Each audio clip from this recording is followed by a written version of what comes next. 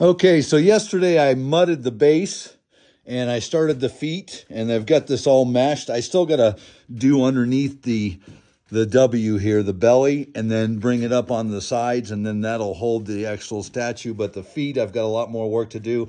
I put these in, embedded them in the cement with the texture, what do you call it, the mesh, to make this thing really strong. But right now I'm getting ready to mud all the way up to the hip and underneath the W. And if you want to see the full tutorial, it'll be up on my YouTube channel, Faux Rock Training, and it'll be up this Saturday. But right now we're making headway. Still got more to go, but the rest will be a lot easier now. So stick with me, guys.